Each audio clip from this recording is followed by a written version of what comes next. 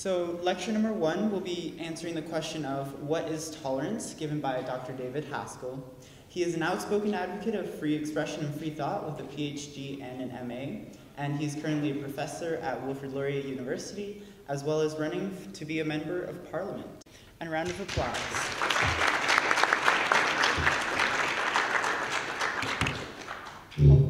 Well, thank you, everyone. I am delighted to be here at the University of Waterloo this evening. As you've been told, I'm a professor at Wilfrid Laurier University, and my experience at Laurier professionally and personally has influenced my understanding of tolerance. As a researcher, I've studied and I've published on the topic, and as a professor, I've been personally involved in campus debates about tolerance. In those debates, I and a handful of colleagues who think like me have argued that universities should tolerate, that is, they should allow, without coercion and without censorship, free thought and free expression. Unfortunately, a great many of our colleagues, particularly those who dominate a number of powerful campus committees, disagree. And it was actually this growing climate of intolerance toward ideas that convinced me to run for political office. I'm currently the standing nominee of the People's Party in Cambridge and North Dumfries, and I'll be running in the federal election this October. The People's Party is the newest political party, and one of our 4 values is respect. And what I've noticed, and what people in my party have noticed, is that in Canada it's becoming more and more impossible to disagree with each other and still respect each other. So the People's Party is focused on bringing back respect for people and for the diverse ideas that they hold. And I believe that getting to a place of respect begins with understanding what true intolerance and what true tolerance is. So that's going to be my mission tonight. We'll begin right now. First thing I need to accomplish is to tell you that tolerance does not equal acceptance. You see, a lot of people would suggest that we have to accept every idea, or we're not tolerant, and that is absolutely not the case. To have acceptance is to believe that a particular idea or behavior is just as worthwhile or legitimate as other competing ideas. Here's an example. I'm a meat eater. I have people in my family who are vegetarian. I accept those people. Here's why. I believe that their choice not to eat meat is as valid as my decision to be an omnivore, to eat vegetables and meat. So in that way, I show acceptance. Now let's contrast that with tolerance. Tolerance is the inclination to allow something, to accommodate something, despite the fact that you find it objectionable. Tolerance is the willingness to put up with something that you do not wish to accept in your own life. Here's an example. I don't like smoking. I wish that no one smoked. If I could, I would probably forbid people from smoking. However, that would go too far for what I believe needs to happen in a tolerant society. So instead, I allow people to smoke as long as I'm able to avoid it. That's what tolerance is. To drive things home, let's take a look at this sentence. This comes from 2 Oxford scholars who are really the leading lights in this field, Clark and Powell. And they say that tolerance is only possible when some idea or practice is objectionable to us. It's when we don't like something that we can choose to be tolerant. We can hold our nose and choose to accommodate it. But what if you don't choose to be tolerant? That's a good question. What if you choose to be intolerant? What would that look like? Intolerance, when it takes place, involves the deliberate use of force or coercion to stop the action of another because you find it objectionable. Tolerance does not interfere, and intolerance interferes. And with intolerance, that interference can be exercised through physical force or political force. Let's go back to the smoking example. If I wanted to physically be intolerant, I could pull the cigarette out of your mouth. I could douse you with a pail of water. But maybe I didn't want to be charged criminally. So instead, I took a different tack, and I thought, I'm going to be politically intolerant. What I'll do is I will lobby government or become part of government, and I'll create a policy that forbids smoking completely. Then we'd have political intolerance. It doesn't just have to be government, by the way, that can be politically intolerant. Universities can be intolerant too, and they can pass policies that are intolerant of others. Let me say one more thing about intolerance, and it's this. Sometimes intolerance is necessary. Now, you'd think that someone coming up to talk to you about having tolerance wouldn't say something like that, but we have to agree that there are cases when it's legitimate not to extend civil liberties to some groups and individuals. But when is that time? I wasn't smart enough to think of this on my own, so I'm going to tell you some of the philosophies of a fellow named John Stuart Mill. It comes from his work on liberty. I'm paraphrasing, but in essence, Mill states that tolerance for someone's actions ends when physical harm to someone else begins. While actions that physically harm others are not allowed, Mill insists, and I agree, that tolerance for ideas and the expression of those ideas is almost always to be allowed. I say almost always because Mill and I will also make an exception. Statements that are clearly untrue or statements that make clear threats of physical harm shouldn't be tolerated either. But that's still a very high bar for tolerance. It's a high bar that certainly allows freedom of conscience and freedom of expression for objectionable ideas. And it's notable that Mill rejected the idea that exposure to ideas that offend does actual harm. And on that, by the way, the best psychological research shows that Mill is right. Ideas actually don't do harm. Okay, now we've done the easy stuff. I say it's the easy stuff because I've defined what tolerance is. I've defined what intolerance is. I've even gone so far as to say why we might want to be intolerant in those cases where there was physical threat or physical violence. We don't want to tolerate that. But I've done the easy thing. The hard part in any discussion of tolerance is trying to convince people who disagree with each other that despite their disagreements, tolerance is still the best option. So let me see if I can persuade you. In the contemporary West, it's been taken for granted when pure acceptance is not possible, tolerance should be extended to the ideas and actions that we find objectionable. And here's why. In the West, we value personal freedom above all other traits because we know that personal freedom and personal fulfillment are intertwined. The more personal freedom we can enjoy, the greater the likelihood of personal fulfillment. Slaves, whether they're in physical chains or mental chains, seldom achieve full personal fulfillment.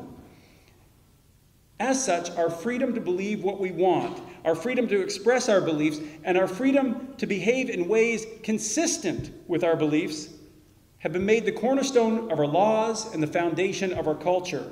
Keep in mind, in the West, every right that previously oppressed minorities have gained was made possible because the thoughts and speech advocating for those rights was tolerated. Turning off the tap of tolerance because you don't want your ideological opponent to be allowed to speak is an incredibly dangerous precedent that will come back to haunt you. We have too many examples already of countries that have followed that model. Countries who think it's best to force the minds of their citizens into a stifling box of a single ideology. We don't have to look back in history for these examples. We have them today. We have countries where they are not tolerant of people who don't hold the same belief, where diverging in your belief is punishable by death, where loving the wrong person is punishable by death, where a woman trying to exercise the rights that a man has in her country can be jailed, beaten, or punished by death. You see, tolerance is the secret ingredient in the successful recipe that is the West. by taking a live and let live attitude as often as ethically possible, and by agreeing to disagree, we avoid a society that would be disagreeable for almost everyone. But sadly, the tide seems to have turned, and our Canadian society, like most Western societies, is becoming ever more disagreeable, especially when it comes to issues of sexuality, sexual identity, and gender. Tolerance is in short supply. Open discussion and debate on these topics is shouted down, censored, and forbidden. And here are some quick examples. About 90% of pro-life clubs on Canadian university campuses have experienced institutional censorship. Many are refused official standing by their student unions for holding views not aligned with the members of student council. In government, we have a sitting prime minister who prevented conservative Christians from receiving summer job funding because their views on when life begins didn't agree with his. In the media, an award-winning feminist blogger and journalist, Megan Murphy, had her work pulled down from the news site she was working for, rabble.ca, and had her social media accounts frozen because she had made claims such as women menstruate and women aren't men, which were deemed transphobic by activists. Now, let's get back to campus just for one moment. In the last few years, some universities have drafted policies that, on pain of expulsion, forbid students from saying publicly that the marriage of a man and a woman is the foundation of a stable society. Why? Because such a statement, they say, the policymakers, it's heterosexist. And the irony in this situation is that it's primarily those on the social and political left, those who call themselves progressives, who are pushing us in this regressive, intolerant direction. And please don't think from the case studies I just gave that I'm cherry picking or that I'm simply making ad hominem attacks. The research on this growing intolerance on the left is clear and unequivocal. I'll start with some studies that examined intolerance on university campuses. In a recent study of protests on university campuses, Dr. Sean Stevens, he's head of research at Heterodox Academy, determined that in the last 15 years, 90% of disruptions to keynote speakers were perpetrated by left and far left student groups against right-leaning speakers. In over a third of those cases, those left-leaning protesters used physical violence or threats. But if students are intolerant, it's likely they're learning it from their professors. I'll explain. Dr. Joel Inbar, he's a professor at Tilburg University, recently surveyed professors of social science on North American campuses. After determining that 95% hold left or far left worldviews, he asked about their feelings toward colleagues who held conservative or right-wing perspectives. Over a third of those liberal professors openly admitted that they would avoid hiring someone whom they knew had conservative views. About a quarter said they would purposely discriminate against research grants or publications if they came from people who they knew were conservative. And professors' intolerance is not reserved for just their conservative colleagues. It's applied to students as well. Sociologists George Yancey and Sam Reimer surveyed university professors across North America about their attitudes toward various student groups. A majority of professors admitted to being hostile to conservative Christian students, describing them as intolerant, unscientific enemies to be openly opposed. Openly opposing those you deem to be your unscientific enemies is not the kind of tolerance that you'd hope for from people who are marking your papers. Conservative Christians, by the way, were the only religious group to register anywhere near this level of negativity from their professors. All right, the research regarding leftist intolerance on campus is plentiful, but I want to squeeze just a few more studies in that will more generally look at what's going on in our society at large. First of all, if you believe the reports of the mainstream media, you'd think that only one segment of society harbors prejudice, and that one segment are conservatives. But if you believed that, you'd be categorically wrong. In a study published just last year, Peter Dito and colleagues from the University of California did a meta-analysis of 51 other peer-reviewed journal articles, and what they found was this. After aggregating all of the data from those studies, they found that liberals are just as likely to show prejudice as conservatives. Of course, the only difference is that liberal bigotry is focused against conservative ideas and conservative people. Now, let me back up. I said that was the only difference. Actually, that's not correct. There is another major difference between liberals and conservatives, and it's demonstrated through other concurrent research. We also know that in total, liberals are more likely to act on their prejudice than conservatives. It might sound like I'm now repeating myself because I've already provided evidence of this intolerant trend among liberals on university campuses. But other research shows that off campus, in society at large, liberal prejudice is more likely to lead to acts of intolerance. And of course, conservatives will act on their prejudice, but it tends to be those on the far right of the political spectrum. It's a tiny fringe that other conservatives would actually condemn. But with liberals, acting on their prejudice is not limited to the fringes of the far left. Those we'd consider mainstream liberals, for example, professionals in academia, professionals in media and government, are just as likely to imbibe the bitter waters of intolerance as those on their fringes. I could give you several examples, but I'll provide the one that's most memorable. In a nationally representative survey, the Pew Research Center asked U.S. respondents to self-identify whether they were solidly liberal or solidly conservative.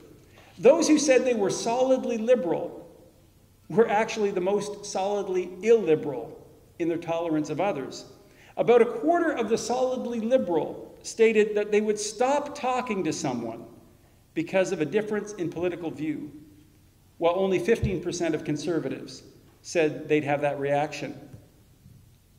There's also other research that shows that conservatives, when they hear a message about free expression, actually become more open-minded to the views of others, especially their political opponents. There's even more evidence that suggests conservatives are more willing to be ideologically diverse. I'm thinking now of some work that was done by John Haidt from New York University. He surveyed a representative sample of Americans, some of them liberal, half of them conservative, and asked, what do you think of these other people? What do you think of conservatives? Tell me how they think. Because what he wanted to see was, do you understand the views of the other side? The results were clear and consistent. Though they disagreed with the ideas of their political opposites, conservatives were able to say what liberals believed and why they believed it.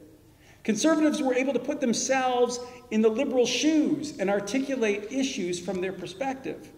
Conversely, liberals were less likely to have that ability. And the more liberal they were, the less likely they were to understand the thoughts and motives of conservatives. And this gets us to the very heart of why tolerance is needed now more than ever, and why it's primarily those who call themselves liberals or progressives who have the most work to do. It seems that liberals today are allowing emotional reactions to come before rational actions.